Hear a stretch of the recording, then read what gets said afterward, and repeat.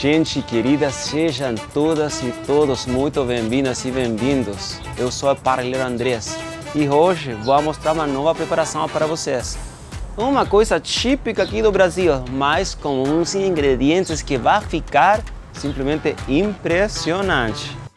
Os ingredientes para hoje são pão baguete, manteiga, alho, requeijão cheddar, orégano, páprica picante, queijo parmesão, queijo mussarela, azeite de trufa branca, shoyu, pimenta do reino e sal. Nosso convidado de hoje é um vinho branco. Escolhi um vinho chileno, Monte Blanco aqui do Vale Central. Falam que é um vinho bom, então vamos a provar. Vamos ver que tal.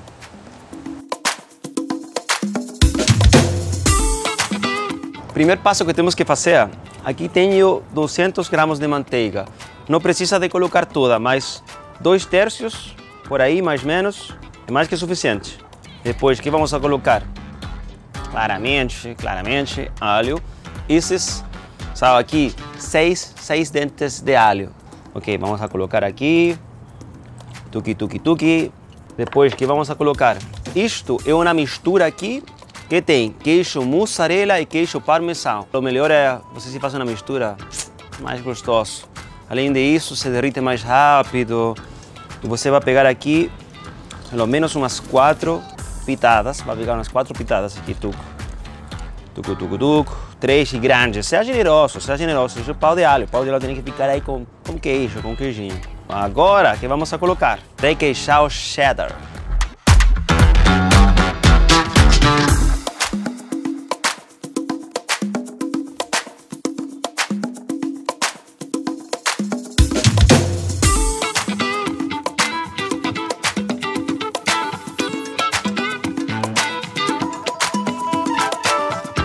Orégano, aqui também tem, coloquem bastante.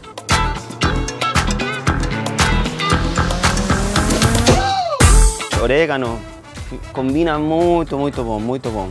Entre 6 e 8 pitadas, aí eu gosto, sim. Agora, um dos meus ingredientes que eu gostei muito e simplesmente vai aumentar o sabor do pão de alho. Isso é páprica picante, picor, sabor. Equivalente mais ou menos a 3 pitadas, sim? Depois, outra coisa que combina incrível, azeite de trufa branca.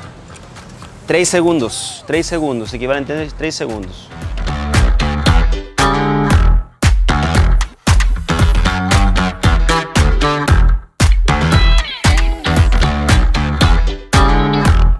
Além disso, molho de soja também, 3 segundos. 1, 2, 3, beleza. Também outra coisa aqui, pimenta do reino, aí, 3 pitadinhas, 1, aqui, 2 e 3. Por último, sal, 1 aqui, 2. E agora por último, você tem aí e tem que misturar, revolte.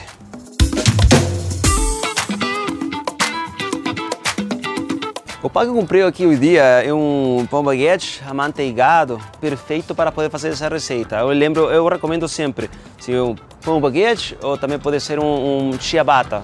Esses dois muito bons. O que vamos a fazer agora é que vamos a semi-cortar aqui. E precisa para isso de uma faca com dentes, é muito importante. Faca com dentes assim vai ser muito mais fácil, sim?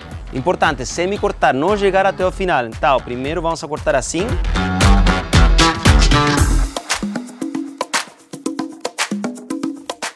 E agora, cada 2 dedos, importante, 2 dedos.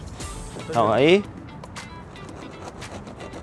tem um cortezinho, 2 dedos. 2000 years later.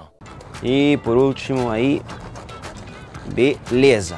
Agora que está tudo pronto, você se abre um pouquinho, sem exagerar muito, mas abre assim, sem me abrir. Por que razão? Assim você vai poder colocar mais facilmente o molho e pronto, beleza. Aqui vem minha dica, que é muito importante. Minha pesquisa que eu fiz, tem muitas receitas boas de pão de alho, muito, e gostei muito. Mas uma coisa, quase todas as receitas que eu vi são sem papel metálico. O que acontece? é fácil que você possa descuidar-se de um momento a outro. Beleza, tudo bom, aí começa a falar com alguém e de um momento para outro o pão de alho fica queimado. Tá, uma boa forma de poder evitar isso, queridos, papel metálico. Vocês vão colocar papel metálico completamente no pão de alho e aí vocês vão poder controlar melhor o tempo. A ideia é que seja bastante para que não quedem cortos, certo? E vamos agora colocar o molho.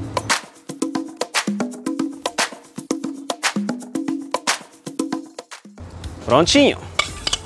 Última coisa que eu adoro de fazer. Aqui tem um pouquinho mais de pimenta do reino, um pouquinho mais de queijo acá, parmesão com mussarela e orégano. E o mesmo acontece com um pouquinho de orégano. Coloquem tipo assim. E por último, uma pitadinha mais de pimenta do reino, rapidinha.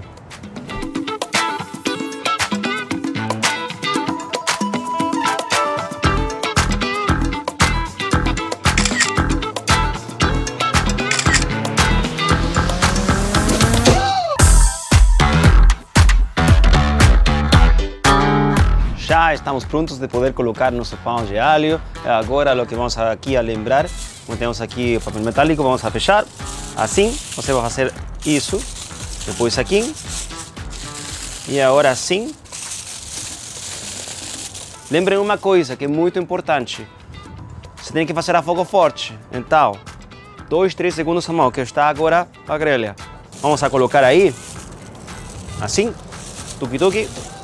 E, muito importante, 5 minutos tem que ficar aí e depois você vai dar volta. O que acontece? Se você vai necessitar mais tempo, vai queimar. Isso é muito importante. 5 minutos como máximo. E aí, com paciência, é esperar agora.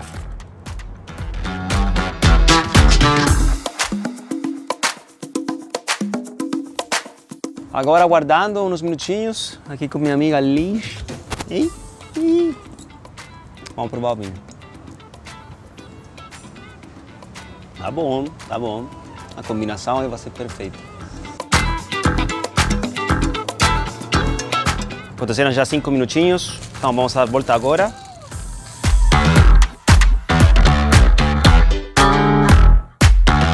E vamos aguardar 3 minutinhos mais.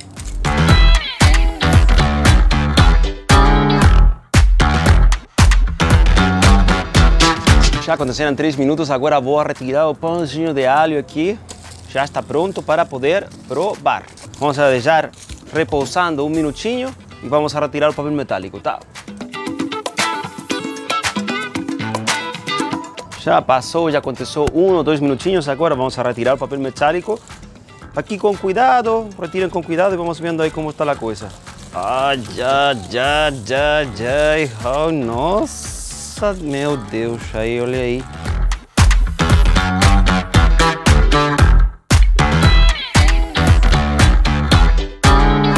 E bom, agora vem o momento. Vamos provar. Cheers.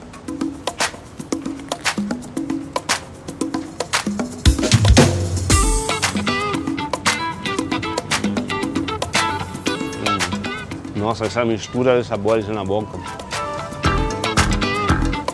Ficou assim, abençoado.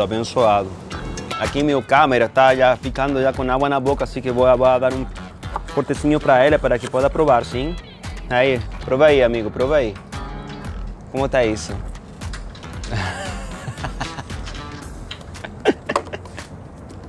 Agora meu diretor aqui vai ter que provar também.